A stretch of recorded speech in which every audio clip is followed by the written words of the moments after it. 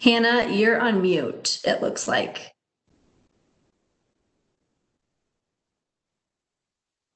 Okay, thank you, Erin. Yeah. Okay, good now? All Yep, right, I can hear you. perfect. Man, and I had just like answered every Canvas question that they had all in that 20 seconds, and now I can't remember all the answers. Just kidding. Okay, if only it were that easy, right? All right, so we are going to be looking at creating a homepage. So we've made some templates for you as far as a classroom teacher's homepage would look. This doesn't mean that if you're not a classroom teacher that none of this will apply, because we will be showing you just how to customize homepages in general. So we actually have a homepage course that we've put out into the Commons that will show you where to go and get that. So if you want to actually import that into a pretend course and start working on it and customizing it yourself, you are welcome to do that. I will tell you this homepage has been through many, many, many revisions, and we've gotten it to the best of our ability for right now. I'm sure that there's probably still some things that we could work on to make better. And if you have questions or suggestions or things like that, we're certainly open to those as well. So I did want to just do a quick review over what we did this morning, but not go into too much because a lot of you that are here have already been through 2.5 hours of training today. So just as a reminder, when you want to get to Canvas, you can go to your fz.k12 bookmarks and click on your little Canvas icon, and that is going to take you to your dashboard. These are courses that you are either enrolled in as a teacher or as a student that you have chosen to have on your dashboard page. A published course just means that this is a course that if students were in the course, that they could access the material. An unpublished course is a course where if you're just playing around with it, you can still play around with published courses, because if you don't actually have any students in the course, then there's nothing that actually students can do. So at this point, if you're just creating pretend courses, it doesn't really matter if they are published versus unpublished. It will only matter when your courses get pushed in from SIS, and then they'll need to be published for students. And if they'll be published when they come in from SIS or not automatically, that we don't know. All right, so just as a reminder too, on your courses, these are the courses that I've chosen to have show up on my dashboard. But when I go to all courses, I have the list of every course that I'm in, including past courses. And if you want to view or hide things on your dashboard, that's where you're just clicking on these little stars. So I only have on my dashboard the things that I have starred. And that can be helpful for students too, because they might have courses that they're enrolled in that they're not using. Let's say, for example, they're a face-to-face student and their PE teacher does not use Canvas in face-to-face classes. So that could be a course that maybe we take off of the dashboard for them. For all virtual students, our suggestion is to keep the classroom homepage course, the one that is on the dashboard, and link to the other courses from the homepage, so that students, when they come in to their virtual classroom every day, they are always starting at the homepage. So then the question is, what does that homepage look like? So here is the homepage template course that we have created for you. And this is how it's going to be named and looked in the Commons, when I'll show you how to do that in a little bit. So if I click on that course, it starts off with a welcome page. And this page is an overview of what is inside of the course. So it tells you if you want to view the different templates, to click on pages and then view all pages. So if I click on the pages section over here, and then I click on view all pages, that's where I'm going to get to my templates that are available. Okay, let me go back there. All right, and then there is a slideshow here of some directions on how to use the templates. We are actually going to be going through this information today, and then we're going to be adding some walkthrough videos for people that are doing this later that they could watch these videos as well. I had videos created, but then we had to redesign the homepage because some of the things we thought would work didn't actually work right the way we thought they would in Canvas. So unfortunately, what I had made is no longer useful. So I found that out very recently, so we will get that updated. So when we're looking at the homepage options, so you see that you have camping, you have space, you have crayons. So these are the home pages that you have the options to use. So this is the camping one. The other pages are set up the same way. So the buttons are in the same place. They link to the same things. It's just that they have a different design. So you have space. Here's the space theme. And then there's crayons. And it looks like there's some of that got duplicated. So we'll take out those duplicates. All right, and there's the crayons version. So you notice the layout of the page is the same, even if the design of the different icons is different. All right, so here is how the page was set up. Now keep in mind, this was set up this was originally created for the fully virtual students to use because they are the ones that are going to have all of their content that is going to be needing to access online. They're going to need to access the daily schedule online and links to the different assignments that they're going to be completing online. So originally we had thought, okay, we'll make one homepage that's for virtual students and one homepage for face-to-face students, and they'll be different. However, the issue that we discussed, and this was the teachers that were helping make the virtual curriculum, and then Heather Krieger and Stephanie Sanker were all part of many discussions on this. The issue is at some point, we don't know, your class may end up having to go virtual. There's just so many unknowns with that this year that it was decided that it would be best to make this page to where how it could be used in a fully virtual environment, with the realization that a face-to-face teacher might not utilize everything that's in here to the same extent that a fully virtual teacher would. Because in a normal world where you're a classroom teacher and you are just using this kind of on an as-needed basis, you might have arranged some of these things differently. Like instead of Monday through Friday, you might have put subject areas or things like that because you're in class with those kids to say, hey, now it's time to go to science. So go to the homepage and click on science. However, we didn't want it to design it one way and then your class ends up virtual and then you have to completely redesign your page. So even though we understand that this is set up more for the fully virtual teachers, as a face-to-face teacher, we're just going to show you what components of it that you may choose to use for now, but at least it'll be set up so that it could be used in a fully virtual setting. Erin, do you think there's anything more I need to add to that part of it? Intro part of it? No, I think you're good. You're moving into where to show them how to get this, correct? Yes. So I'm going to first show them what it does and what it looks like and how all the links are. And then I'm going to show them how to actually get it for themselves. Perfect. Okay. All right. So the top page is a banner. This can be any design. So the camping theme, there was somebody that was kind enough that shared this in one of the many Canvas groups that I am in online and had all of these already created for the three themes, the camping and the space and the crayon. So I thought, ooh, instead of starting from scratch, I'm going to use some of their banners to get me started.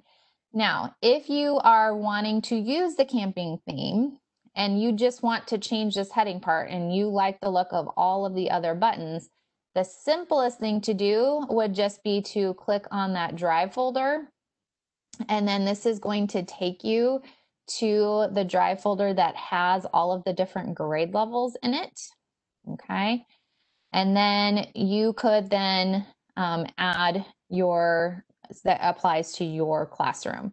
So if you want to do that, so let's say you're a third grade teacher, and you're going to say, okay, I like the camping theme. I want to keep everything else the same. The only thing I want to change is this banner here. Okay, and that's the simplest way that you could use this page, is to only change the banner of the page and keep everything else the same. And then we'll go into kind of moving up levels of, you know, other things that you could add and more customization you could do. So if that were the case, I'm going to click on this. Now, in order to get it into Canvas, by far the easiest way is to just download the item. So I'm going to click on my download button, and you can see it downloaded the picture file right here. Then I'm going to come back in here, press my edit button. Okay. And then I'm just going to click on this one, and I'm going to delete it. I can also delete this heading information. I can click on embed image. I'm going to get this into my Canvas files. Okay. And I'm going to click on upload file. And so let me go back to my downloads here. So I downloaded this picture. So this is the first thing on the top of my downloads. I click open. It's going to load it into Canvas itself. So the other nice thing is, for some reason you delete it, you don't have to re-download it because it's been saved to your Canvas files now. So it would be in this Canvas folder now, which is good.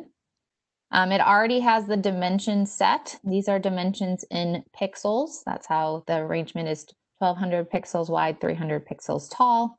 I click update, and there is my banner. So if that was the only thing I wanted to, if I wanted to just keep the template and just change the heading, that is the simplest way that you can customize a page. Now I'm going to press cancel on this because I do not want to customize my template right now. And then your Monday through Friday buttons, these link to schedules for those days. Now, this was another discussion that was had when the virtual teachers and Heather and Stephanie were all, and I were all working on this together, is should these say letter days or should these say days of the week? And I realized that letter days is probably easier on the teacher end for organization, but with a fully virtual classroom, you're trying to make this work as simply as possible for parents. And unfortunately, parents just don't get that A through E day the way that we would like them to. It doesn't seem to matter how long we've been doing it. It's just more complicated for them to go by letter day. So if this ended up, you know, that this was a day, but this was a Friday underneath, that just ends up being a little too complicated for parents trying to help their kids learn virtually at home. So that's why we went ahead and went with the days of the week. And then underneath those days, you can just type. This isn't something embedded. This is just typed into the page using the text editor that's already built into Canvas. And you can just add your dates and your letter days. So these down here would then change depending on the week and depending on which day is A, B, C, D, and E. So then if I click on a date, that is going to take me to the schedule for that particular day. So the way that it's set up right now is it's set up as a sample schedule for a fully virtual student. So it has the times, the subjects, when the live meeting time is, and materials that would be needed for that live meeting. So then the teacher could go in and press edit, and they can then just type in all the information that they need. So if there's a link to a WebEx meeting, so if your morning meeting is in your personal room, you could just put a link here to your personal room so that students can come to that meeting. You can tell them, you know, things they need to bring. And then these subject areas would then link to the modules pages of each particular subject. And this has to be done by teacher. This is not linking that we can set up for you in advance, because this links to a particular classroom in SIS. So for you, actually, even if you bring this over today and you start working on the customizing of it, you do not have the ability to link these to your SIS courses yet because your courses haven't been pulled in through SIS. And each course has a unique URL. So this is this page, this web page right here. So each page within Canvas is basically its own web page. So in order to be able to link, you would have to be able to get to your reading course and your modules page and get the link to that page. So since we can't do that yet, I just wanted to let you know that's something you would need to set up, but it's not going to be available until your courses have been brought in through SIS. So you can see here is your basic schedule. Now, if you are a classroom teacher, you might be thinking, well, I don't necessarily want to put my whole schedule out for the day. That is up to you as far as how much of this that you use. What you could do is just set it up to where these link to your course modules. And then instead of, worrying about typing out materials and things like that, because you'll be with students in class to tell them those things, what you could do instead is just say, hey, we have a reading lesson that is in Canvas today. So what we're going to do as a class, let me go back to our home page. All right, so camping theme right here. Here we go. So instead of saying, instead of worrying about making the whole schedule, and just to get students used to the platform, because remember, that's the other thing, is if we have to go virtual, these face-to-face kids we want them to be able to say that they've seen this before, even if it's just the teacher modeling this, even if the students don't have their own, devices, one-to-one K3, even if as a teacher, you're just putting some of your content into Canvas that you want to display to students, just the more opportunities they can get their eyes on the page is just going to benefit you in the long run. So you could then just tell them to go to Monday and click on the reading button because our reading lesson is through Canvas today. Even if you didn't have, lessons built for every subject area, but you had it built for one subject area, you could just have them go to that particular link. That way they're at least getting some exposure to how this looks, and they're getting some practice with clicking on things and completing things in Canvas. Now, the way it's set up here is this home button then takes you back to that home page for camping. Just so that you noticed here, if I go to the schedule, the 3 themes all link back. I'll link to these pages. So if you are using the space theme, or if you're using the crayons theme, if you click on Monday through Friday, they will all take you here. But the home page right now is set to the camping homepage. And so you would need to redo some linking there to make that work. So that's how the Monday through Friday is set up. You have your Tuesday. So the schedule and all of this is the same. We just wanted to have a sample Monday through Friday pages created for you where you can then just go and add the linking later. Then we have the Clever page, and this is going to take them to their own personal Clever page. And if you are not super familiar with Clever, Clever helps us sign in students using their Google account.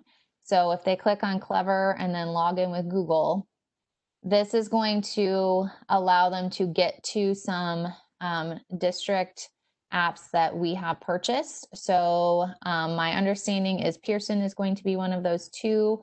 That's what Stephanie's understanding was when I had messaged her after my first training. Students will be getting individual Brain Pop accounts. At least that's what they told us that they're planning on doing. There's typing that the tech teachers use that go through Clever. So any of those things to where students would need to have their account authenticated through Clever, that's what that button is for. It also can be used because you might have noticed that no longer is that lovely Symbaloo page the home page for our elementary students with all the little images and icons on it. That was something that those above us were very, very adamant that they did not want to have as the homepage. We asked, we promised. But what can be done is you can then customize this clever page for your building. So you can see some of the icons to different games and different things are located here. So this is kind of your alternative to that Symbaloo page that students used to have as their homepage. Yes, Erin. Can you speak to specials and having that linked? Now, this that you're showing right now is currently for a virtual teacher. The in-person teachers shouldn't really need to do that if we're in person, but I don't remember what we landed on in terms of when we go virtual, how that would go. You're talking about for classroom teachers or for specialists? Right, for classroom teachers linking specials, or will the students be accessing specials from the dashboard in its own separate course? Okay, so that was another conversation because we used to have specials on here, but then you would have to actually get the link from the specialist teachers and attach that to your page because you are not the teacher of the specialist course. And it would give students more things to click on from their homepage. And we feel like there's enough things to click on here. So as the tech teachers, our plan is to work with students on really managing this dashboard and understanding how this dashboard works. So like for technology class, our plan is to have students start at the dashboard and have a very easy to find image that is their technology class image. So we're teaching them in technology class to go, because this is their landing page, to go to the dashboard for technology class. Does that answer, you think, what? Yes, that does. Also, I did have a good idea sent to me. Okay. In-person teachers. Yeah, maybe we can use Canvas for homework while we're in person so that parents are getting, used to it with their kids, not necessarily all the time, but could be something that you just kind of throw in there every once in a while. Yeah, that's a great idea. And like we said, I mean, any more exposure that, we don't want you to have to create everything in Canvas if you're also creating, face-to-face lessons too. We realize that may be too much, but the more exposure we can give them just because of the uncertainties of what may happen, we just think the more times they can get their eyes on this page and see how this page works is going to be the better. Okay. Thank you, Erin. And thanks for that idea, whoever's idea that was. I love it. Another button that's on here is a past learning, because we realize that while you have this week set up, there may be students that were absent for any particular reason, quarantine or otherwise, and they may need to access what was done in previous days. So there is a more simple version of what we're going to show you, and there is a more advanced version of what we're going to show you as far as what some ideas are for this page. So when I click on past learning, here is oops, you know what? I think I need to relink that page. Let me do that real quick. So you're going to see how we link a page in here. We made some changes at the last second here. So if I click on this past learning button, and I want to link it to a page that already exists in my course. Now, this is different than linking to a page in a different course. But if I want to link it to a page that already exists in my course, it's like I had planned this on purpose, even though I didn't. I would click on my pages that are in my course, and I can search for the page that I am looking for. So this is past learning subjects.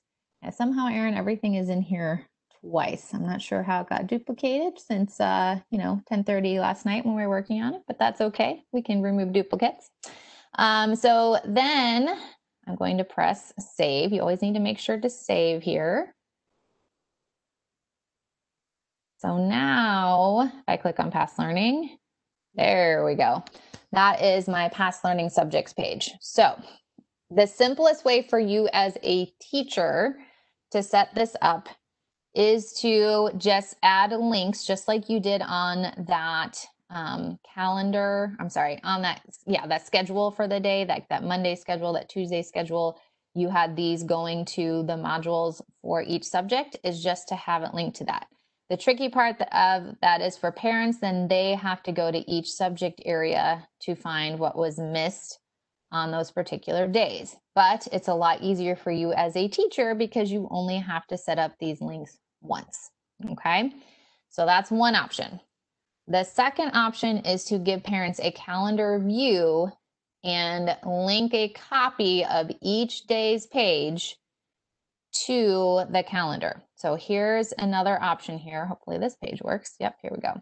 So these were some calendars that we found free in the Commons. So we decided not to recreate. And if you go to edit here, you can see that any of these images, you can create a link to that image.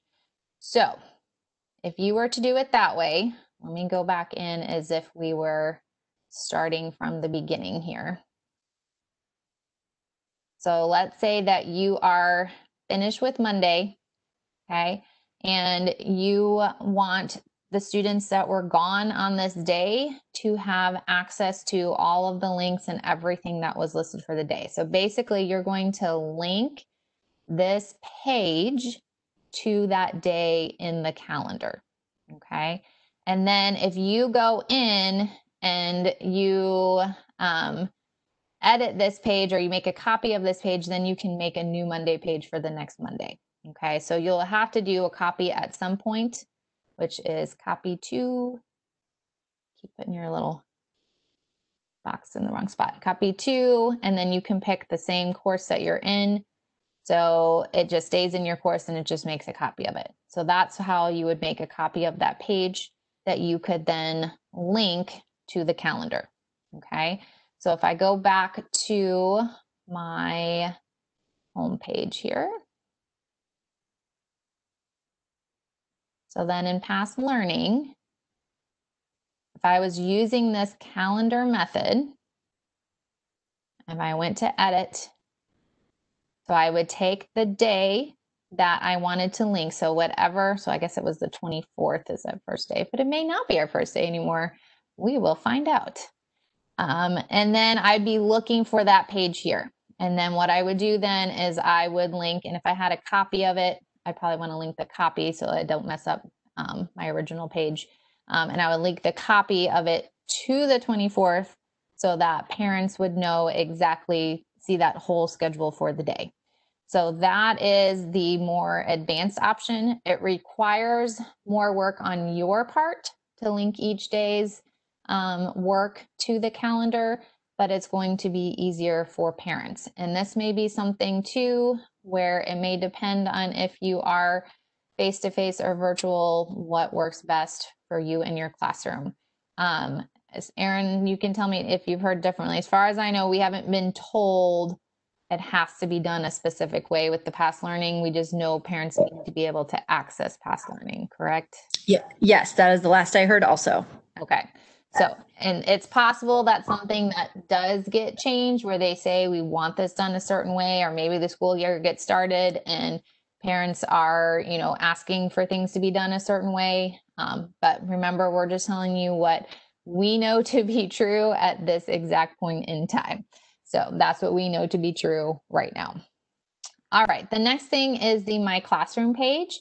This will take you to a page of your own personal design. So if you have, you know, your Bitmoji classroom, if you want to put a newsletter here, if you want to put extra resources, or like if there's extra, you know, enrichment games and activities and things you want to have links to, this page is yours to freely design. You can use whatever theme that you want. Just really make it your own. So whatever information that you think is helpful to share with parents, that you would normally share with parents, like maybe in a newsletter or something like that, that is all information that can go here on the My Classroom page. So we gave you some ideas. It doesn't mean it has to look exactly that way. That was one where Heather and Stephanie were like, let them make the choices on that page of what they want to include, because for every classroom, it could be different. Did you have something to add, Erin? Yeah. There was a good question here. It said for Okay. virtual teachers, they're going to end up having a lot of pages as the year goes on. So is there a way to archive pages from months ago so that they don't appear in the drop down for you to scroll through? Ooh, that is a great question. I just checked, and I mean, you can only like unpublish pages, but they're still Okay. showing up in your teachers. Yeah. Yes. The only thing I can think, Erin, is maybe you could copy those pages to like an archive course that you make or something like that. Yeah, and That could but be then an you're option, pulling. like after first, quarter's done, and if you want to just move those page over to a course that's just a sample course that you create, so you still have them, but they're not taking up space. That's Yeah, the only thing that I I can know. think of at this point in time. It's a great question though, and not one that I have a better answer for at this time, but it's certainly something we can investigate more. Yes. And again, I would say that would be a good point as to why it's good to name your pages very specifically, because then you'll be able to find them. And they sort alphabetically, Yeah. by default on there. So Yes. just And another. can you change, I think can you change the sorting of that? Oops, I'm on the wrong thing. Pages. Let's see here. Doesn't look like, well, it looks like you can hit the arrows here. So if you want to sort by last edited or creation date or page title. So if you click on the little headings there, that's how you can choose the way that it's sorted. It looks like those are your only options so that I can see. So yeah, so that would be helpful if you just are always choosing last edit, then the last Right. page it's always going to be at the top. Okay. Yeah, all these management type of questions, these are really great things for us to be thinking about since we've never used this before and it's housed differently than it was things were housed in Google Classroom. So thank you for those questions. And if we can find some better solutions, we will certainly add them to the training materials. One thing I'm going to show you real quick before I forget, on the training website that JB made for us on this level 2, which is about pages. That's going to take you to the information about creating pages. And it's also going to have elementary stuff in here too, which is also on the homepage course that I designed, but it has multiple ways for you to get to it. So we can, if we find other great information about pages, we can certainly add that into our creating and managing pages slideshow. Okay. The My School button is going to be a school choice as far as what your principal wants that link to. Nick mentioned some principals might want to do a principal's corner, or maybe it'll just link to the website for your school on our district websites. It may link to, like, if your principal wants to have their own website where they're updating information, like that is totally going to be up to you and a school decision. We were just told that there needs to be a button there. We have not been told anything more as far as what exactly needs to be linked to that button. And then the last one, the MyFZSD, this one is going to link just to the district website for now, unless there ends up being a more specific Fort Zumwalt link that they want us to put in later. Then one of the things that was discussed at the elementary trainers meeting last week was it would be nice to have an area for tech support, because we originally thought about putting that under My Classroom, but we thought for parents it might be helpful to have that as its own specific icon. So the way that we're looking at this page is we try to put the things that students would need to view that came up when that page came up without having to scroll.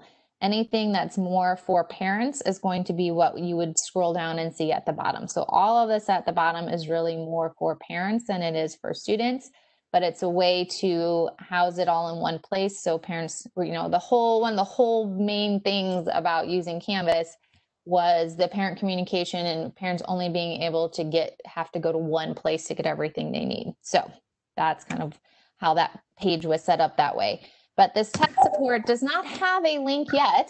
JB said that he is planning on creating a tech support-ish website for parents where we can put, video tutorials and different things like that. But since that page is not yet created, we do not have any link to that page yet. So it's just a blank button at the moment. Yes, Erin. Amber just said that on a Chromebook, the only thing that shows is the banner initially. So just as a heads up, Okay. kids might have to scroll just a little bit to get to their bit. Okay. Yeah. Thank you for checking that, Amber. Yeah, and it's different. The other thing is it takes up space that annoys me about Canvas is there's no way to get rid of this heading because whatever you name the page automatically comes up here.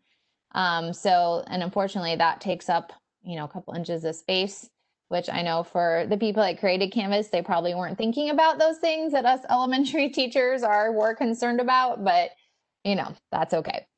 All right, so that is the basics of how this page is set up. And then I want to show you how to get to this homeroom course template within the Commons itself and then import it into a sample class where you can then work on editing it. Because remember, you have the opportunity, and this is true for any of those 3 templates. I keep showing this camping one because I know the linking, and I worked on making the linking work for all of these last night, but just in case.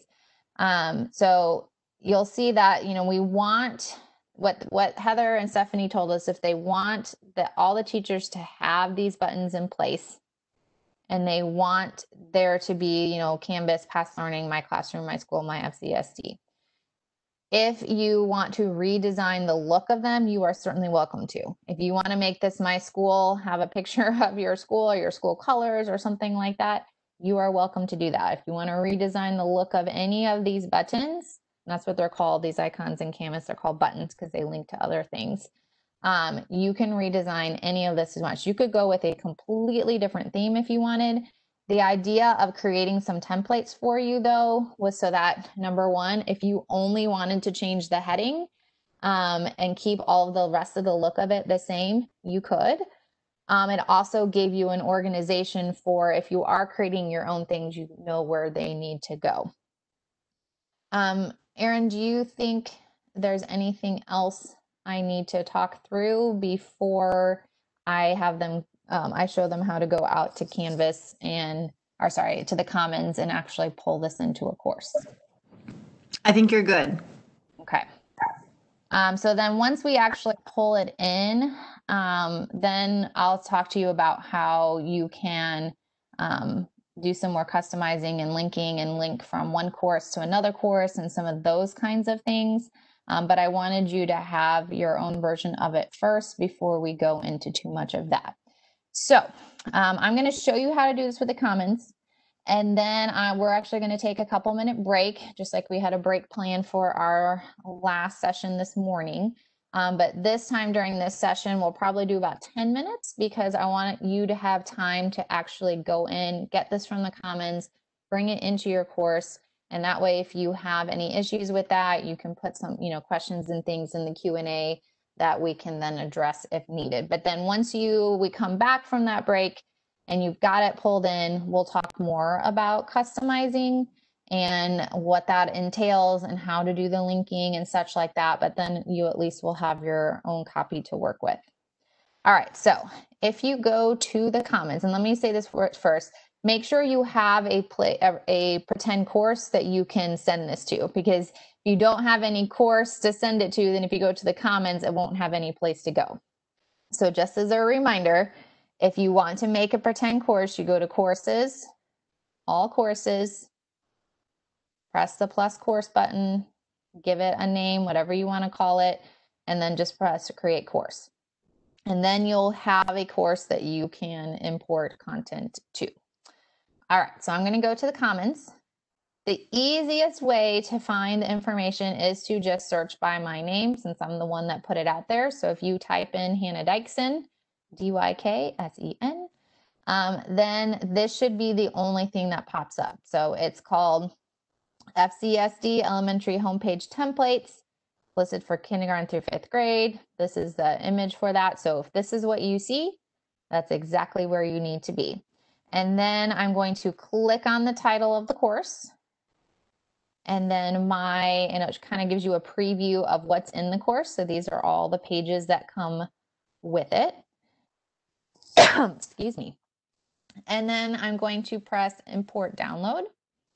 And I'm going to choose my pretend course that I created for it. So I'm going to choose my afternoon pretend course. That's where I want to import the template. I did also want to point this updates button. So if I make changes to the actual pages here, and I want people to get access to those pages, when you go back to the comments, it'll have an updates and it'll have a number next to it. And you'll be able to click on that and actually get any updated pages that have been added to this template. Because here's the thing, we did as much work as we could to get this as ready as we could in time for you. It's been through so many revisions and changes. Like I thought I was done with this a week and a half ago, and then the structure didn't work, and now we completely restarted. So if there's anything else that we realize needs to be added to that course, we can add it, and then you can just go back to the comments and get the updates for it. But this is what we have in the course so far, and it doesn't have all those duplicates, which is good. It just has the main pages. And then I'm going to click on import into this course. Now it does say it started. It may take a little while to see changes in your course.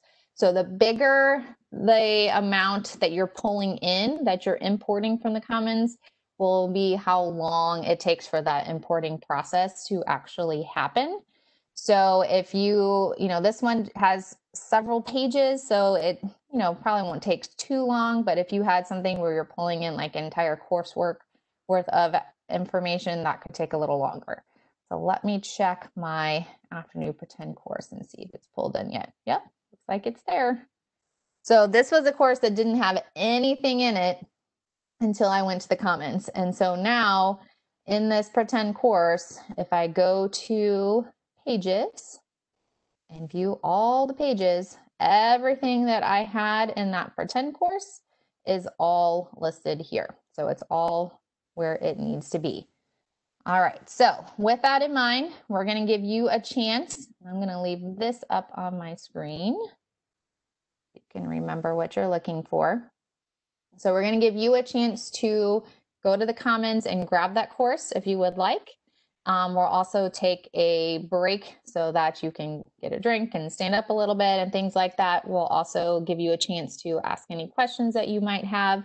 And then we will come back here at 12:55.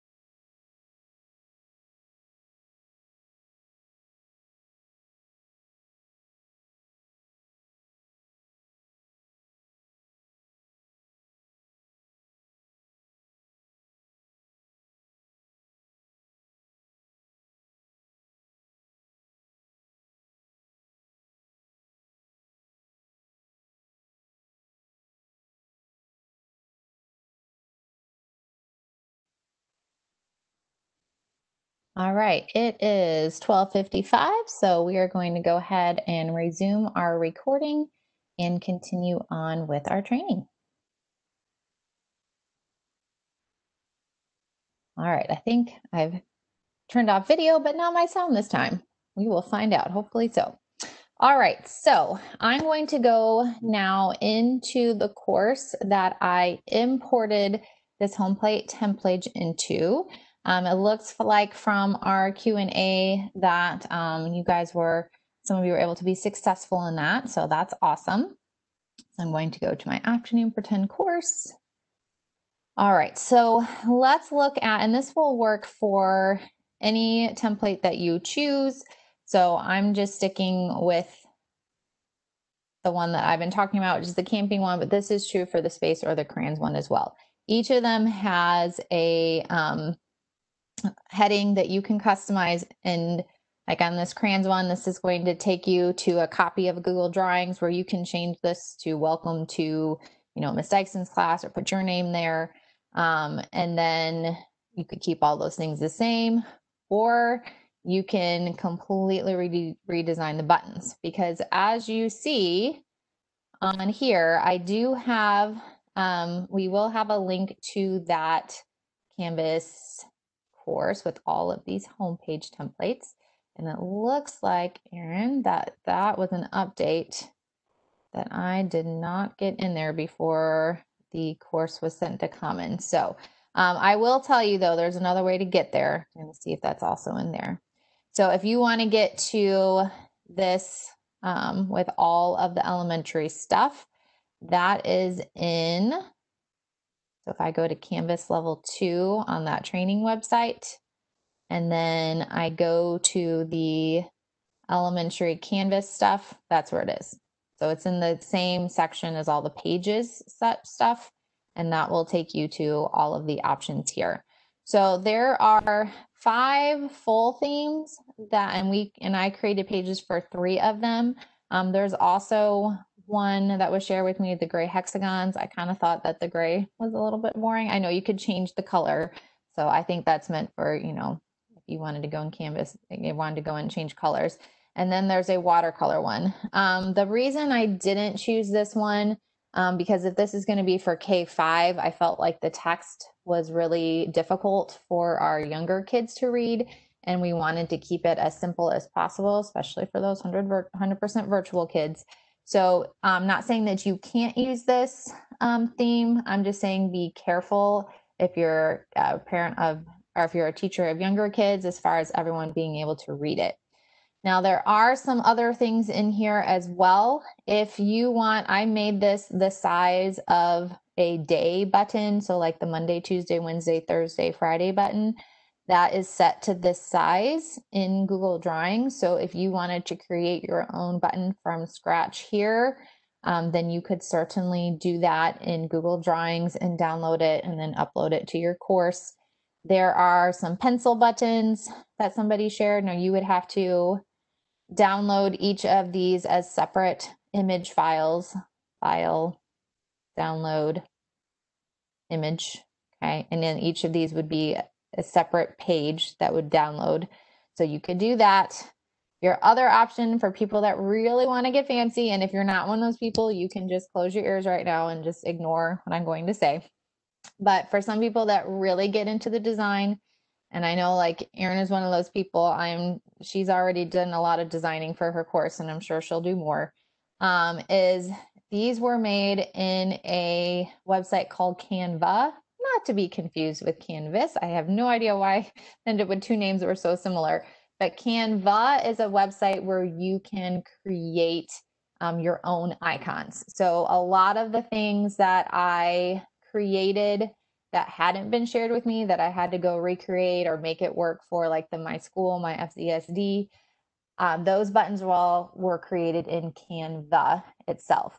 So if you want to get some of these buttons, you would need to put this web address into your computer. So you copy and paste it from the bottom.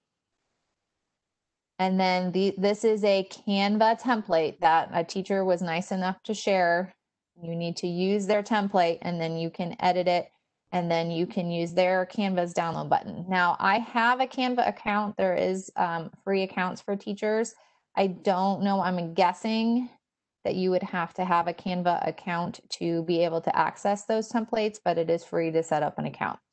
So if you're somebody that wants to get real fancy with your design of your pages, you could design in Google Drawings and use this as a button template, or you could design in Canva as well. So there's lots of options there.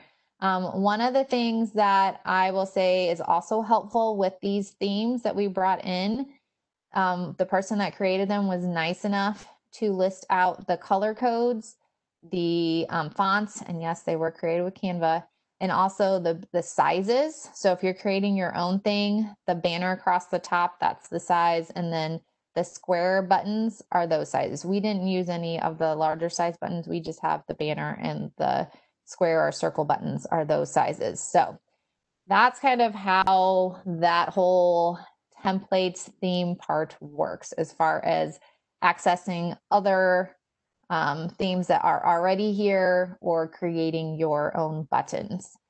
Erin, do you have anything more you think I need to say about that particular folder of stuff?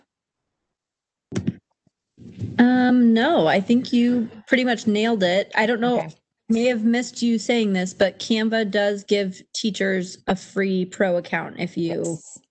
you did say that. Well, I said that teachers can have a free account, but yes, you're right. It's not just because there's Canva free accounts and then there's Canva pro accounts, but as a teacher, you get a free pro account. So I should clarify that. Thank you. Yes, and you just have to send in there's like a little application looking kind of thing. If you just Google search Educator Pro account for Canva or whatever, then they just ask for like a picture of your school ID or something.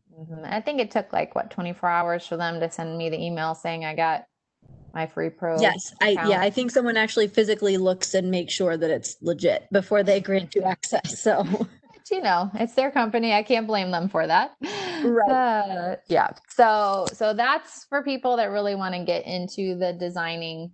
You could use that for your, homepage, your classroom page. I mean, as far as where it says My Classroom, if you want to design that in Canva, you could. People design things in Google Drawings and Google Slides as well, and those things can also look really awesome. So if you would prefer to design in slides or design in drawings and do it that way, you certainly are welcome to do that. Okay, so let's take a look. If I wanted to take one of these pages, so this is in my own course now, so I'm not going to mess up the templates.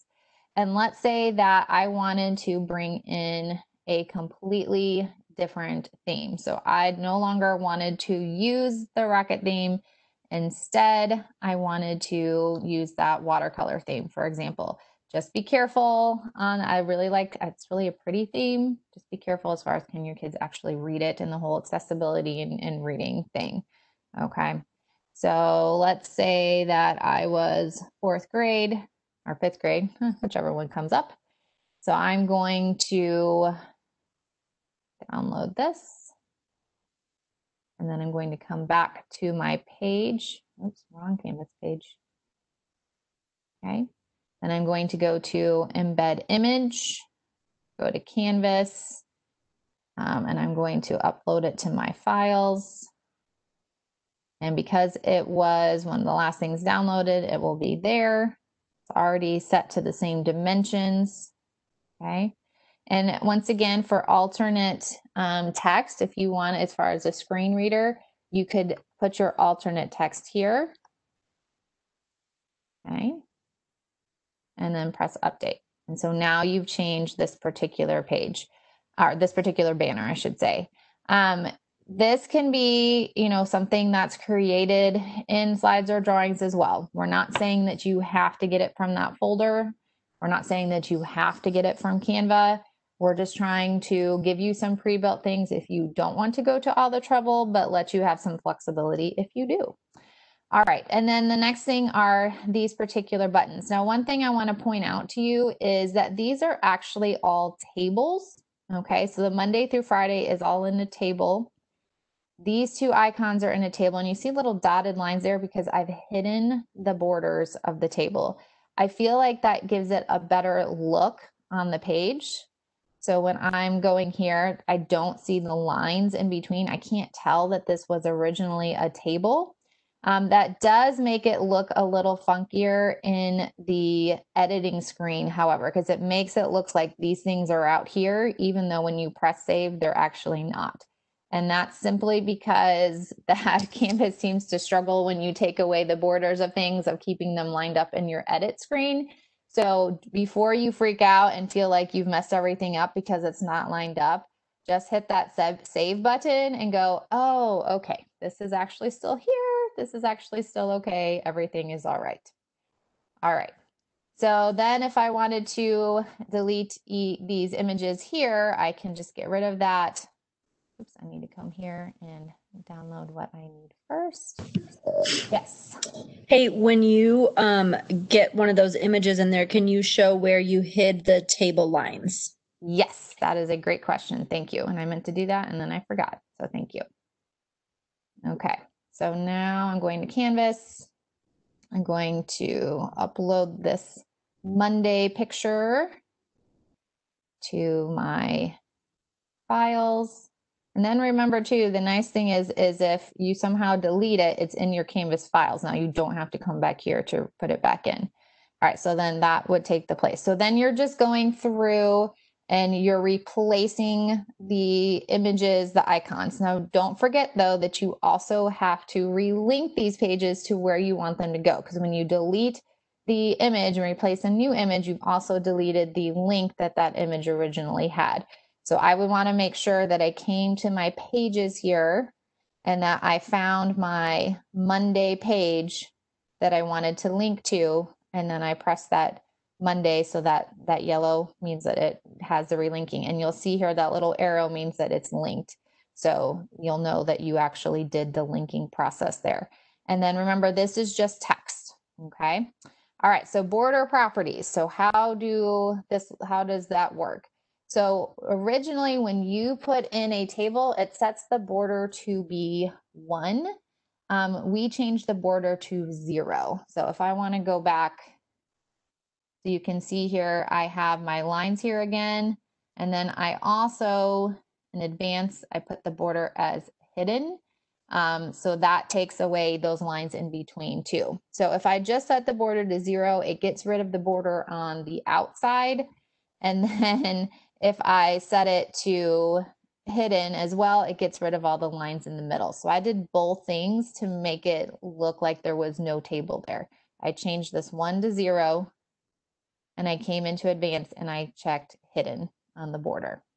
And these are the things that we're going to redo some screencasts on that we can put into our slideshow for everybody that's not here or needs to rewatch it. All right, but if you originally put a table in, this would be set to 1, and this would be set to like a solid color. And you do see there are some other options, so you can play around with it and decide you may like to have a certain kind of lines there, and that's fine. If you want to have lines in yours, you can. I just personally like the look of making it look like, you know, the table wasn't actually there. All right, so that's how you would set up that link, and you could do the same thing with your classroom. You could redesign here, but just remember, if you redesign a Clever one and it's linked to the Clever website and you delete it and replace it, you're going to need to redo that link to Clever's website if you replace it. So anything you replace, you need to also relink. Now, you only have to do it once. So keep that in mind, but you just want to make sure that you don't delete things and forget to relink where they need to actually go. Now, I'm going to go into an actual day because I relinked this to this one, because we need to also talk linking from one course to another course, because that is a little different process than linking to a page that's already in the same course, because we're pretending as if we are in our homeroom course, but these icons need to link to our lessons in different courses. All right, so let's look at that. So I'm going to hit edit. All right, So I'm going to click on this button and it's going to be a URL because once again, if I go here and I go to modules, no results because I don't have anything set up in this homeroom course that are modules that are lessons. My modules, my lessons for reading are found in my reading course. So I am going to be using a URL link. And the way I'm going to get to that, so I'm just going to pretend as if we were doing this here. So I'm going to go to my 5th grade homeroom. Actually, it's easier to get to it from the dashboard. This homeroom course. And I'm going to say, I want to link this here. So my reading icon, I want to go to the reading modules page and I'm going to link this to that picture. Okay, so that's what I'm attempting to do.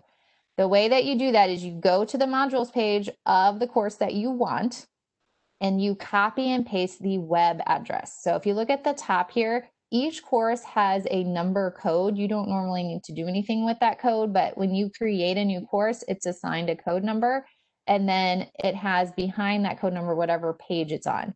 So what I'm saying here with this link is I'm sending kids to this course, which happens to be the course that I'm in, and I'm sending them to the modules page of that course.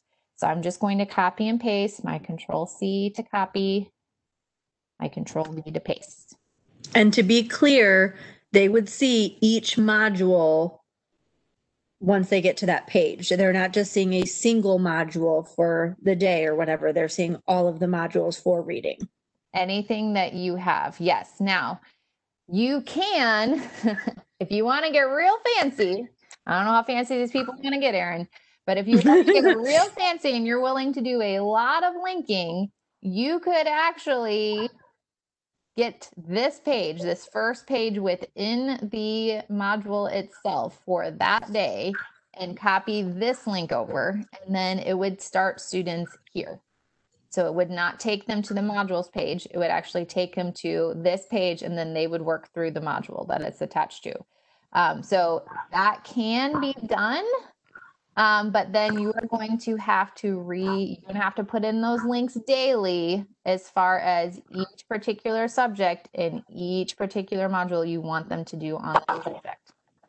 So it really comes down to how much linking you are willing to do. Yeah, and how often you're willing to link. Correct. Yes, because if you just set it up to the modules page and just put whatever, so let me show you here. So now if I click on this, it's going to take them to the modules page, pretending that this was my reading class. Okay, and so yes, it takes them to the whole page, but you would then need to be very organized in what shows up in your module, how you name your module as far as what's at the top and what it says. And then that's also where it's really helpful to have that ending page at the end of each day, so that students know where to stop work for that particular class. Is that, Erin, do you think that kind of explains that piece of it? Yeah, I think that's the best you can do without them trying it themselves. Okay.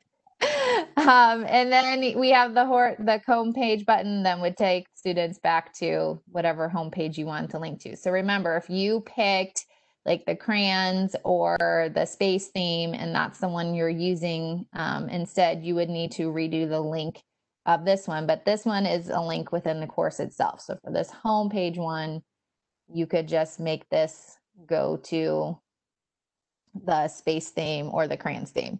So it's only when you are linking from one course to another course that you have to actually mess with this. Okay. If you're linking to pages that are within the same course, then you can use the linking that's on the side here. So that's really your biggest difference between the two. Okay. All right. So that's what it looks really lovely right now. All right. So that is the basics of the home page. We have, the things then the course that we tried to put in enough to get you started. The this slideshow right here, if we make changes to this, you should not have to go back to the comments to get the changes to the slideshow. So this is where we'll try to put updates because this is embedded within the page itself. So changes that are made to the Google Slides update here. So our goal will be to any extra videos or directions or anything else that we want to include, we'll make updates to this slideshow itself, that you don't have to worry about, going back to the comments each time we might want to make a little update. The only reason you would need to go back to the comments for an update is if we had to add in like a whole nother set of pages or something like that we don't have right now. Okay. Any other questions, Erin, on this part before I go into other subject area content? Because that's a whole switching of gears.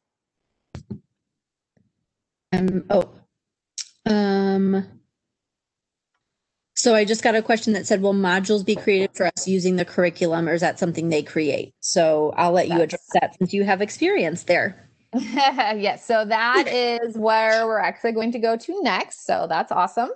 That means then it looks like I am ready to move to that part. So let me close out some of these extra things that I have open here.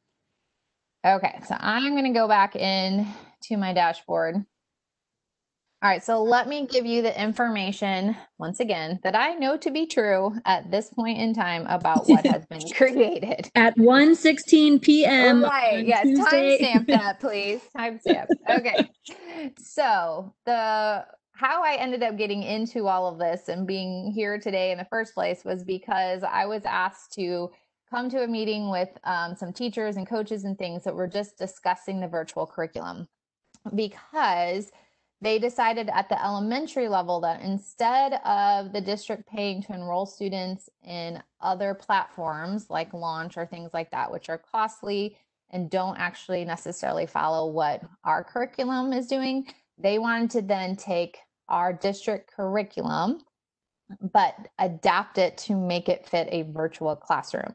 So they brought in a team of teachers for each subject area and each grade level that have been working on creating content for at least the first quarter. I know they wanted to try to get at least that much done.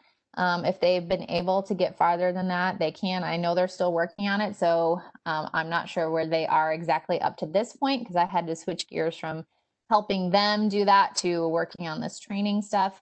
So the idea was that it would be there so teachers, especially virtual teachers, or any teachers that end up going virtual as the year goes on, would have access to those materials and wouldn't have to start from scratch. They did not say at any point in time that meant that you couldn't adapt or make changes to it, just that they wanted to give you stuff that you could use. So I have not been told officially that everybody has to use those materials as is. It was more created so that you have resources to use. So if you have your own slideshow on the same topic, that there's a slideshow in, the sample courses that have been made, and you prefer to use yours instead of theirs, as long as it's following district curriculum, I cannot see why that would be an issue. If I get a different answer on that, we will let you know. But the idea was just to give you content so you weren't starting from scratch, because what we have created for district students, there's a lot of things that had to be adapted to make it actually fit a virtual world. Erin, do you think that yes, there's someone that was writing curriculum that said math is pretty much done for the semester. You guys are amazing. Yes. ELA is done through Unit 1 as of yesterday. Okay. Most of it is editable, but it is in line with our curriculum. That is amazing. I worked with those teachers, I think the first 6 days that they were working on it, and then I had to switch over to other things. The amount of work and content that they have put together in the last few weeks astounds me. And the creativity and the way they're using different platforms and, Google and Nearpod and all of these things and putting together, because they were learning how to use all those tools while they were writing this curriculum and adapting it. Right. They have done an excellent job. So even if you choose not to use something, please don't bash on anything that you see. because they have put so much time and effort into it, and they really did their absolute best to make it workable for teachers. So I just want to make sure I give a shout out to those people, and I'm glad there's one of you, at least one of you on today. So Yes. we really, really, really appreciate all the work you've done to try to make this an easier process for our teachers. It is super, super awesome. All right. So I'm going to go ahead. I have a third grade like ELA class that Stephanie shared some information with me. And then I have a third grade math class that Heather shared some information with me. In the math class, I'm just listed as a student, so I can only give you the student view of things. In the ELA class, I think I have teacher access, so I can probably show you both sides. So I'm going to go ahead and open this here. So the way Stephanie set up her class is she actually set it up like mine so that the linking and all of that would work. I'm going to click on Monday, and then I'm going to click on reading. So this is the process by which you could have. Now, if you notice here, and that little link came up, she actually linked this to a particular module. So instead of just linking this to a reading modules page, she linked it to a specific day. So keep in mind, we talked about that you can do that. It's just going to require more linking. But if you want to send students to a specific day, you can absolutely do that. All right, so one of the first activities they have is a vocabulary activity, and this is all third grade level, so just kind of keep that in mind. They used the program Nearpod, which I'm doing training on tomorrow and Thursday. So if you'd like to learn more about Nearpod, you're certainly welcome to come back and listen to me all over again.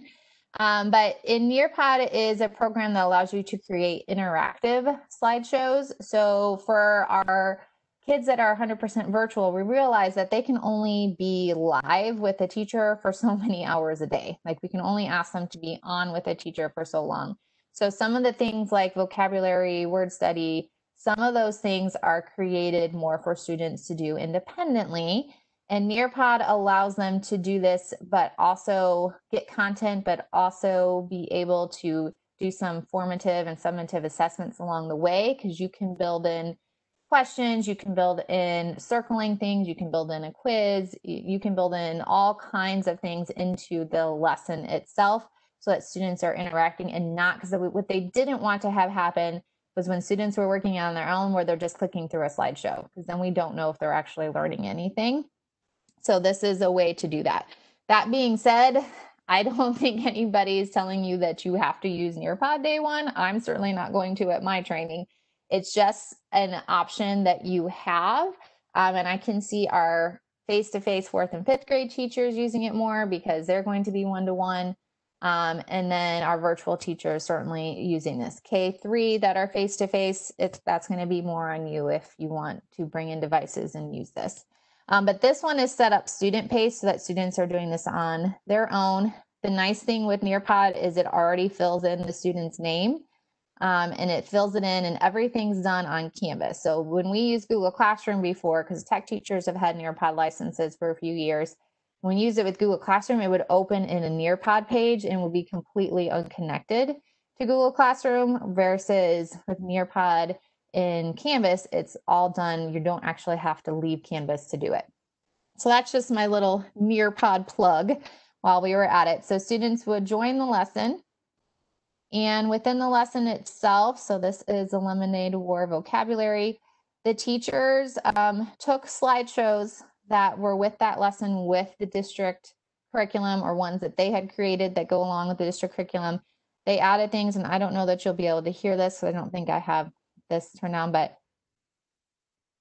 so they recorded directions and they recorded speaking the words.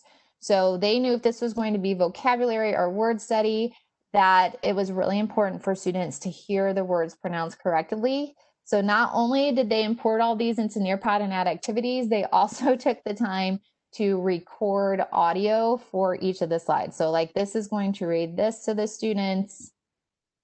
And then they have some images that go along with it. So that's location. This is a matching activity where students are matching words to a picture. So like what going on a hike is, or building a sandcastle, because it's all about location. Then they have a drawing one where they use the drawing tools.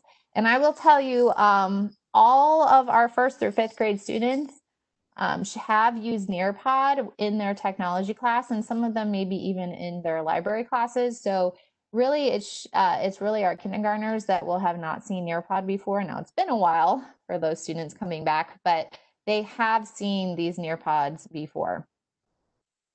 All right, so that is an example of, so then the teacher, they did such a great job with these, and there's a quiz built in. So the teacher then can, since this is an assignment, the teacher then would have the opportunity to go to the speed grader and view each student's work that they did in the Nearpod. So in a virtual classroom, this could be set up more for independent learning.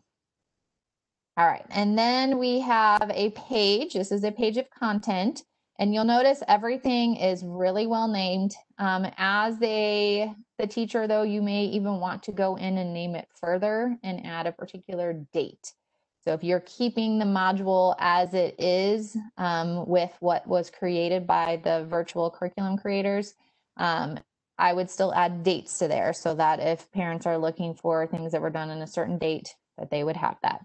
And they have the lessons set up very similarly. So they have what was live, what the goals are for the day. It has a link to Pearson. We've been told that the integration with Pearson and Canvas is supposed to happen. I don't think it's all been officially set up yet. So the idea will be that this would then take them to Pearson and sign them in.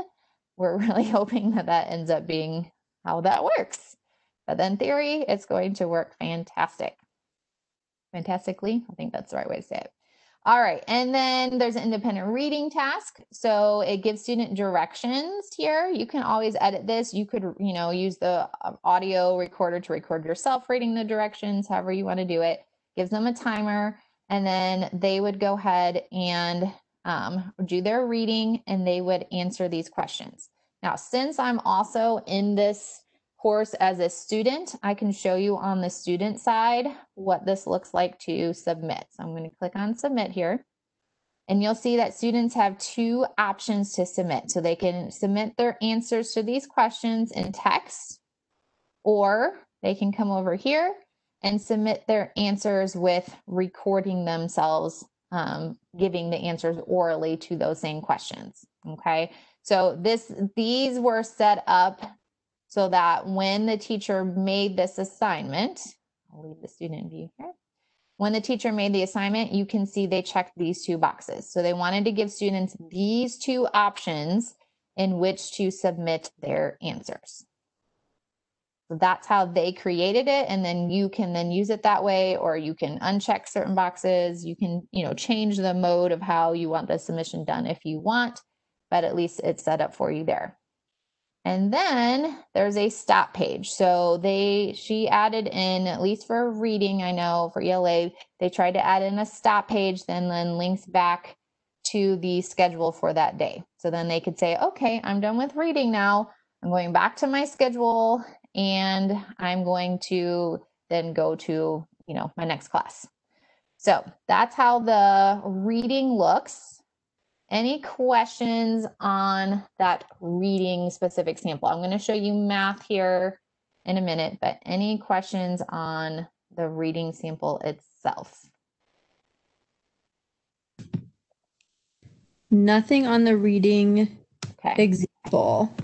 And this is how it looks like in the modules. So whether or not that ends up in Commons and you pull it over, or it's pushed into your class, this is kind of how it's set up. And they used a template maker, an add-on that we have called City Labs, to set all these up so that all these letters and days and everything were formatted correctly. So if you're wondering how they made that pretty, they had a template maker that helped them with that. I guess I can show maybe writing. So let's look at writing here. All right, so this is a page, which means this is just content we are giving to students. So they have a YouTube video that was embedded as grammar lesson. You can see they tried to make little icons, make it very visual. They have, what you're learning about, and then everything that's live. This is the plan for a live lesson for the day. Now, if you're a classroom teacher using these things, you could still bring this into your class, into your Canvas, and then you could just use this to teach from to get students used to seeing it. So you could play this for the class, you could talk them through this, and then you could use this to lead your live lesson face to face as well. I'm not saying that you have to, but if you want to start getting used to what content is there and getting students used to seeing the Canvas interactions, then that could be something you would do. And this is what students are seeing when they look at their assignment for the day. Mm-hmm. Okay. So when a student comes to a page that's an assignment, they're going to see this submit assignment page. So they're going to have everything that the teacher created, but then their opportunities to submit at the bottom. Okay, so that's the difference between the teacher. They're at the bottom. The teacher is choosing how students are going to submit the assignment. For the students, they're going to see the box to actually do the submission, whether it's through Canvas, whether it's a Google assignment. So then you would have a Google thing to click on here. If it's a Nearpod, it can be attached up here.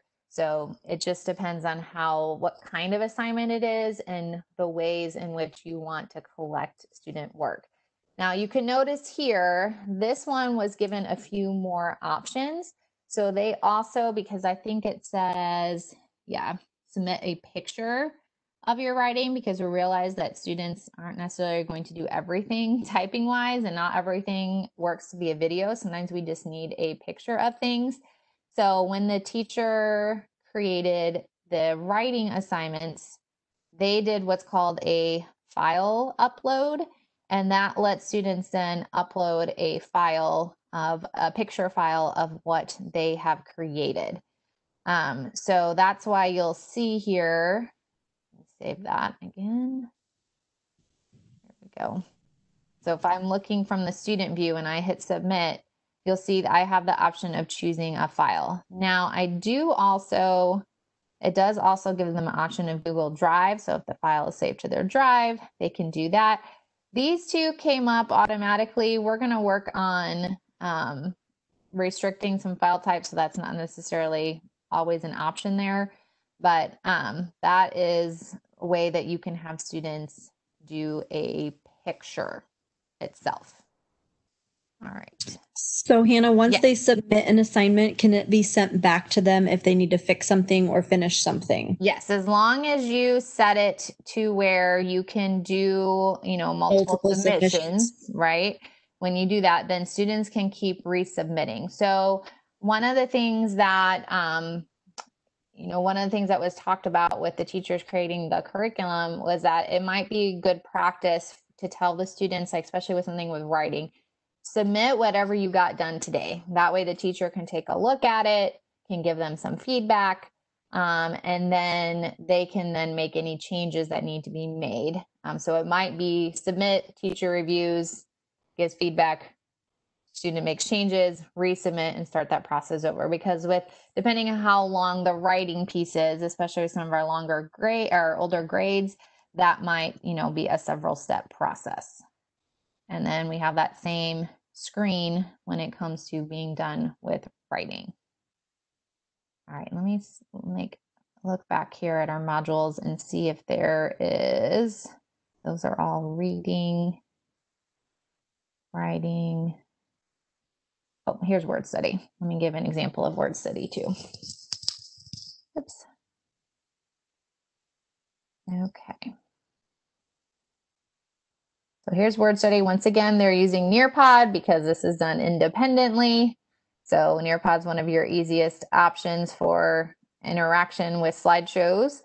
So they read what vowels are, they talk about what consonants are, and then they have some different video slides. So this is like a YouTube video that's been embedded into Nearpod. And then there's another video. And then in the drawing slides, they're then taking their drawing tools and they are dividing up the words into syllables. And the directions are also read. So they recorded the directions here so that students could follow along. And that way, if they couldn't read the directions here, they still know what they're supposed to do for each word. So that's an example of a Nearpod word study assignment. And word study is usually pretty short. So a lot of those were created because they thought a lot of word study, especially in the older grades, is going to be done independently. That was how they created a lot of those. All right. I think then that covers all the 3 subjects that Stephanie put into this. Yes, that looks about right. All right. Erin, any other things you think I need to address before I go to math? I say move it, move it. All righty. Got to move it, move it. Let's do it. All right. Now in math, I am only in this course as a student. I don't know, maybe Heather didn't trust me as a teacher. I'm just kidding. So when I look at these modules, I'm only going to be able to show you the student view. I'm not going to have that edit button to be able to do any of those, but I'll still give you an idea of what is here. So if I am starting with chapter 1, day 1, so you can see here with math, so with like the reading, they did all the modules, and then with math, they do like chapters and days. That's how they organize their templates. So I have my live button here, which means this would be what I would be doing live with students. And they have some teacher directions and things for you. And then they have some sample questions that students would be doing live. So students might be working on a dry erase board at home or something like that.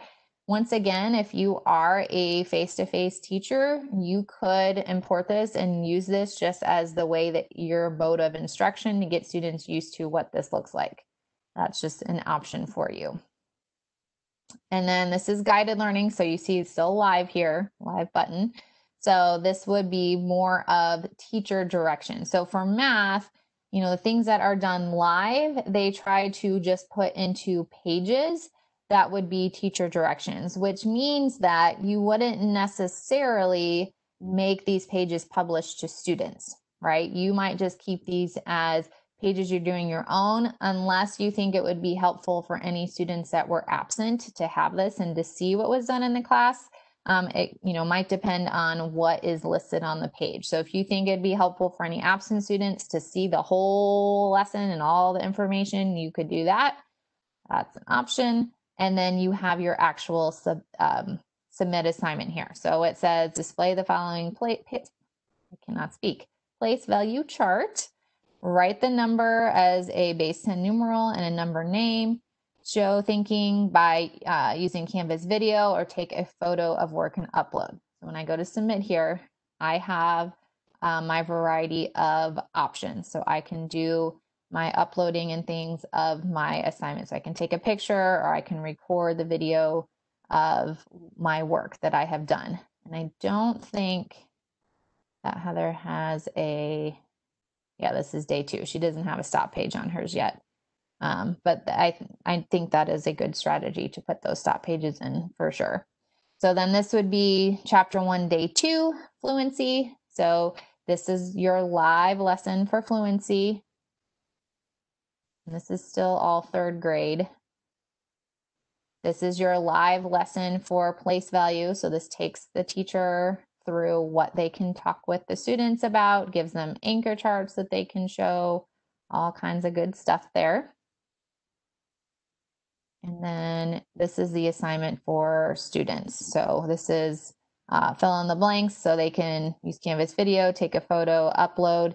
You could also, if you preferred, having this in a Google Doc and attaching this, making this assignment a Google assignment instead, you can do it that way. I really think they are okay with you making this fit your classroom. They just wanted to have you have something to start from. So if you wanted to adjust the assignment type or how it was collected or whatever, you are going to be able to make some of those decisions as far as I know. All right, and that's another fluency there. So let me check here if there's anything that looks a lot different. I think most of these, she just gave a lot of similar type of examples. So there's fluency, guided learning, assignment. Yep. Okay. So that is more of the math content. Now, science and social studies, I've only briefly viewed and I don't have access to any of their content right now. I think that there's a lot of similar types of things where they broke it up, by chapters and such, and then they embedded Google stuff, they embedded Nearpod stuff, they give you opportunities to upload videos. It's going to be similar types of activities to what you see here in the math and in the ELA subjects. All right, Erin, what do you think I'm missing here? I think you're nailing it. All right, do you think I need to go into more of assignment creation stuff? I think they're going to be given a lot. Okay. So I don't know. Okay. Well, we'll give everybody a minute. If you have questions that you would like to ask, we do still have some time that's left. Like I said, we have accomplished what we had set out for today, but we are certainly welcome any further questions that you might have about anything that we've talked about today or this morning. Certainly feel free to ask.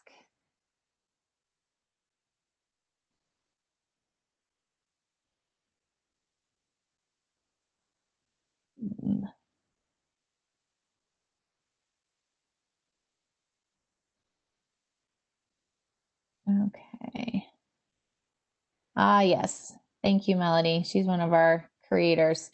Yes. So another thing is virtual teachers are going to have a packet of things that are going home because we realize that we can't have students on, even if they're a virtual student, we can't have students on a computer all day, every day. Just like we can't have them live and on a computer all day, every day. We can't have them staring at a screen for that many hours a day either. So there are going to be things that students do that are not, going to be virtual things. They're going to be done on paper, or they're going to be reading a real book or things like that. Yeah. Thank you for all that clarification, Melody. Can you go back like you were going to submit an assignment? Sure. They're wondering like what this, so you were seeing exactly what a student would see. So let me go back into math because I'm in math as a student. Okay. So once they click on the blue submit assignment, it takes them to how they have to submit it at the bottom. And then it's a button at the bottom. I don't know if it actually says submit, but. Okay, so submit. And then I could then choose a file. Now I'm going to pick a random file on my computer. They're going to get my camping banner. Not a picture, but that's okay. And then, yes, then I'm going to click on the actual submit. And then for students, they get their confetti. Erin and I like the confetti and the balloons there. Yay, I'm so glad he turned it on. Yes, it's exciting. And then you will see if it was set up to be allowed to resubmit, then that button's going to change to resubmit instead of submit. Now in ELA, because I know they have one where students can record. Oops, I picked the wrong course. Third grade. So if I'm in my modules here, and I think, I'm trying to remember which one that they could record an answer. I think it was this one. So here, yes, if I submit, I get the option between typing an answer or using this media. And then if students do this, then they get that whole same thing that the teacher has when they can record themselves. Students get the same thing. So then they would do the recording and save it, and then their recording file would show up, and then they could hit submit. Or and you had different options based on how it was set up by the teacher. So you as the teacher have the choice to say if you want a video or if you want a file. Correct. So if you're using Canvas's built-in stuff, that is an online submission. Okay. And then text entry gives you the text box. Media recordings gives you that record media where they can record themselves. And then if you want a picture that's a file, that's that file upload. Now you can restrict file types. That gets a little tricky though, because you don't know what kind of file type that parents are going to be using. So I probably would not do many restrictions on that because you don't want to block a parent from being able to add their picture. That's just going to cause you more frustrations there. And then you can see here right now it's set to allowed attempts unlimited. So that's why you will have that resubmit button. Can you show, I don't know if it would be in this course or a different one, if a student were to submit a video recording or a picture, what that would look like on the teacher side? Okay, let me go to, well, I didn't actually record anything, so let me try that first. I don't know that I have any recording pre-saved, so we will try to do this in real time here. All right. All right, here is my sample recording. All right, so I'm going to save. I love the screen grab they give of your face. It's just fantastic. All right, so I'm going to click submit assignment. I didn't get confetti that time, Erin. That's sad. Okay, so then I'm going to go to grades. We'll see if, here's my stuff I did. All right, I don't remember. I think it might have been day 1. Let's see here. Yes. Okay. Actually, I think I need to do this from the teacher. Yeah, speed grader. Sorry, I went somewhere I didn't need to go. I can just click on speed grader here. 0 1 submissions are graded. So this page is, because I'm set in this class as a teacher and a student. So the student side is where you have that submit assignment that the teacher doesn't have. And then the teacher side is where you have the edit and the speed grader button. So just to try to clarify, if you don't see all of those things, that's because you're probably in there in just one role instead of 2. All right, where is my, oh, click here to view. So this submission is a media recording. Click here to view. So then it's going to load. Hopefully it doesn't take too long. Boy, if they send a long recording. And it could be too, because I literally just recorded it. So it might still be processing it within Canvas itself before it's actually able to show that. So we might not be able to grab it right now because it's probably still processing the video that I just made. If I had made it a while ago, I'm guessing we would have that, but it will load and it will bring the video up here on the speed grader page. And then you can give students a grade and comments. And you can actually give them a video comment back. So if they sent you a video and you want to reply with a video, then you can do that as well.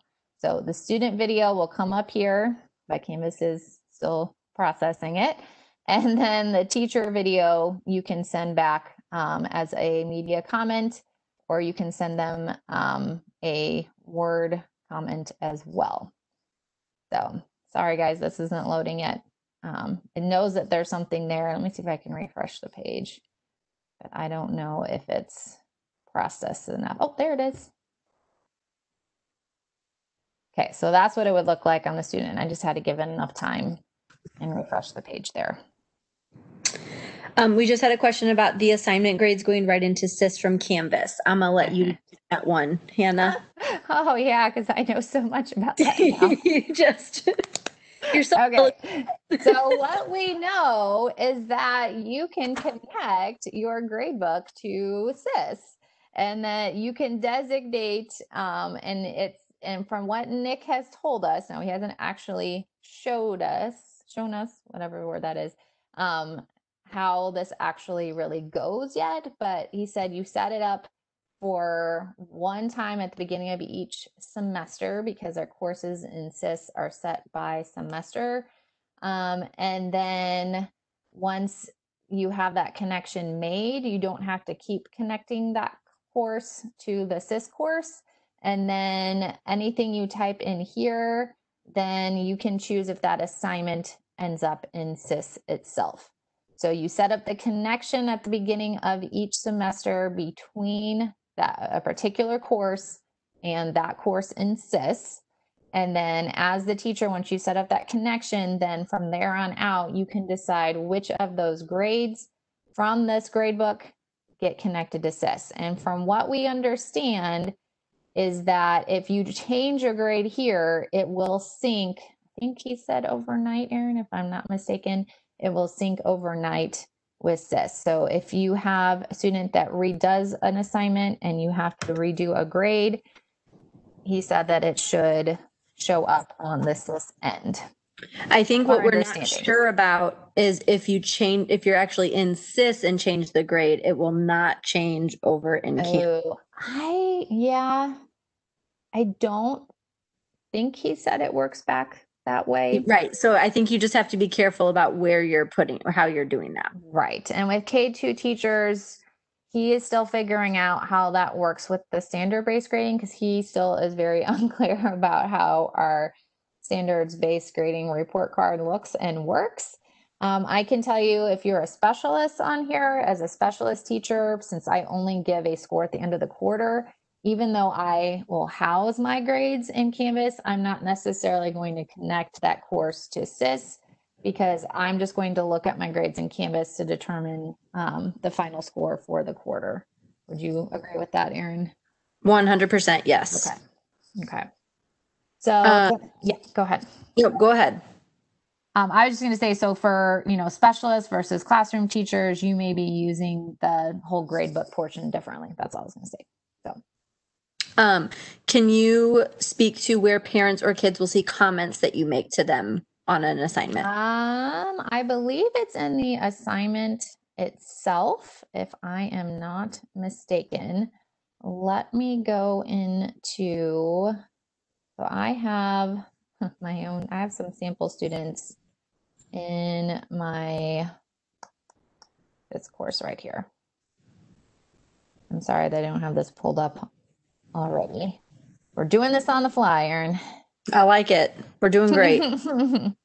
All right, so let's say I have an assignment that I have then graded for a student. So let me look at, I don't know if I have any kids that have submitted this or not, but we're going to open up in SpeedGrader and see.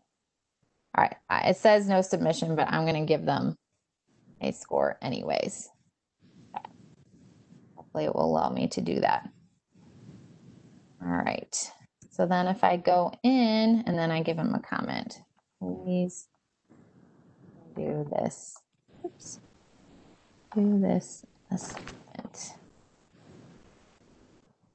Okay, comment has been submitted, giving them a score. Okay, so then I'm going to go in as that demo student.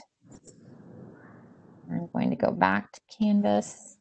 I'm going to open up that course on the student side. All right, and then, oh goodness, I don't remember. Do you remember the name of the assignment? I think it was a sample assignment. Let's take a look. You know what? It might show up on grades, which I think I have hidden right now. Or is it under like announcements? Like, do they get like a notification basically? Okay, let's take a look. I'll go back in and try again. I used Canvas as a college student and I don't remember where there. Oh no. No, that's this. That's your announcement. Oh, recent feedback. Here we go, right here. On the right hand side. Yep, right here. So it's going to show up on their feedback here, and it's going to show them my comment. Please redo this assignment. And if there's a media comment, it's going to show that too. So that's where it's going to show up for students. Sorry, guys. Erin and I have done a deep dive into Canvas, but we found out that the bottom is still much farther down than we realized. So, all right. So that's where that information is going to come up. Recent feedback right there. Okay. We have a Anything question else we can clumsily answer? Right. Yeah. A question about parents having access to what the students do on Canvas like they did in classroom. So we know it's going to be better access than it was in classroom. There is like a Canvas actual parent app that's separate from so if you go to the App Store, there's a Canvas parent app, a teacher app, and a student app. So as a parent, you can view your students' assignments and things without actually having to sign in as a student, as your child, versus that whole weekly summary thing that Google Classroom gave that was really not all that helpful and, came at the end of a week and all that kind of stuff. So I do know that parents can get notifications and that they can view student work. Exactly how detailed that looks, we are going to be, that's part of the parent training and part of what Jamie is supposed to be helping create for us with parent tutorials and things like that, of what parents need to download and how to get all of that access. So that is about as much as Erin and I know on that topic at this moment, unless Erin, you have any more information than I do. I am not withholding anything secretive over you. Okay. Man, I was hoping you had a secret cache of information over there. Yeah. So I do know that it's better. And then I do know that parents have like their own individual app and that they can get notifications. But because we don't have parents imported into courses yet, that's something that we haven't really had much opportunity to play with. Yes. And we do also know that if you have a discussion board where students are responding to each other, parents will not have access to see that because they should not be seeing other students' names and such. So Correct. Thank you. no matter what their access is, they would not be able to see any other students. Right. It's only their own child's work. Thank you, Garen. That is true. You do know that much. All right. Anything else coming through? Nothing crazy right now. Okay. Well, we didn't do too badly. It's almost 2:00. Yeah. So, Yeah. All right. Well, thank you all for coming, especially if this is your second time today that you have joined us. You've given us a lot of hours of your day. So we really, really appreciate that. I'm going to stop sharing that. Yes. You made it worth our while. Yeah. So thank you for all of your questions too. You guys had awesome questions, and that helps us as trainers and going back to the other trainers, because you'll have some building specific Canvas training too. That helps us to know what things do we still need to get answers for, and what things do we need to address further. What pieces of Canvas do we still have questions about that people need answers to? So it's not, if we didn't answer your questions today, we are going to work on getting those answers or getting to the right people that have the answers to those questions. So, all right. Well, thank you so much for joining us, and we hope you have a wonderful rest of your day. Yes. Bye. Bye.